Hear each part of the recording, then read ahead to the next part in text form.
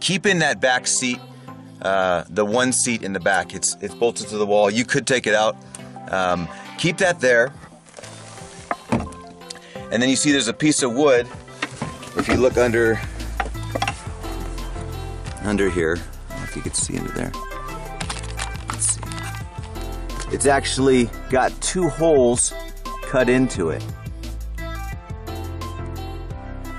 So by doing that, you use the existing headrests to hold the board secure, and then take a regular changing pad, diaper changing pad, set that on top, and then you could change your babies on the go. And then I just, to the back of this, I attached a little wood shelf here where we put the wipes, and then we usually have the hand sanitizer there.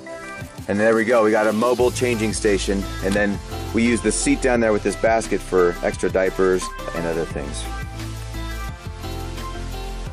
There we go, that's the van.